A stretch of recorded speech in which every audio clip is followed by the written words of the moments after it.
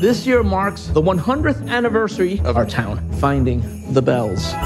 How can those be Santa's bells when there's no such thing as Santa? Of course there's really a Santa, right, Mr. Martin? There will always be non-believers, but don't let them rob you of your Christmas spirit. Somebody stole the bells. Yes, ma'am. Are you going to cancel the ringing of the bell celebration? Absolutely not.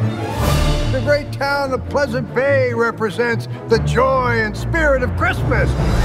Sheriff, found this in the garage. George Bottoms. Wait a minute, You're guys. under arrest. My dad didn't do this, Violet. You're the smartest person I know. You have to help us. Means, motive, opportunity. This is what my dad does at work. It's how he decides on possible suspects. We have to find another person who has all three of these things. You don't seriously think you can solve this case, do you? Why not? For starters, you still sleep with a stuffed animal. These are our suspects.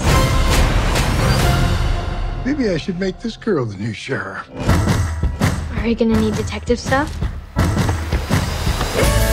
think I found some proof. I think we're done with this. If there's anything we can do to help Mr. Bottoms, shouldn't we at least try? Buckle your seatbelt. This is getting good.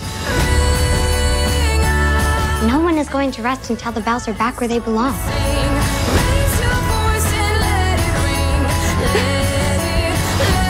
Dad, I have a Christmas wish. What is it? I want Mr. Bottoms to be home with Kenny for Christmas.